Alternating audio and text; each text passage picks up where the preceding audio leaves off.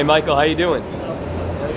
Michael, it's your first Yankees-Red Sox series. Are you excited? Yeah, of course I'm excited. It's my first time being in a new stadium. Well, what have you heard about the rivalry?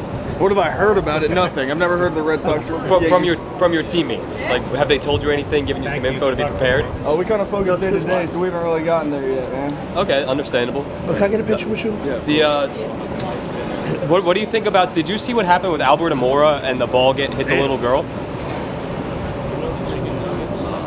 The foul ball incident, did you see it? No, I didn't get to see it. Well, a lot of people were nervous, like, because of the balls getting hit in the stands. As a player, when a foul ball hits a fan, has that ever happened to you? It happened to one of my teammates when I was in low A, and it kind of messed with his head. It did? Like the next couple of weeks, he was kind of like flustered, scared to pull the ball and stuff like that.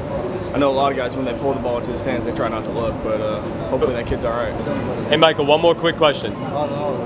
Is the Rookie of the Year in your sights? There's a lot of competition, but you're killing it, man. Best of luck, right? Thank you, dude. I appreciate it. Awesome.